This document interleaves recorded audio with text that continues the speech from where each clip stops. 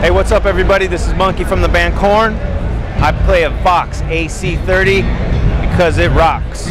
You know, through the years, I've always been looking for a really sweet, clean tone, and it's really hard to divide those big, heavy amps and get a really sweet, clean tone out of those amps, especially when you're running high gain through it, and they're turned up really loud, and you got the master crank. And I've always used VOX since the very beginning of Korn. A lot of people don't know that, but we've used that in the studio for those real clean, buttery, just bell chimey like sounds, overdubs. But I'm thinking it's time to bring that to the stage. It's time to bring that to the live situation. And VOX has been really great to me, so here we are.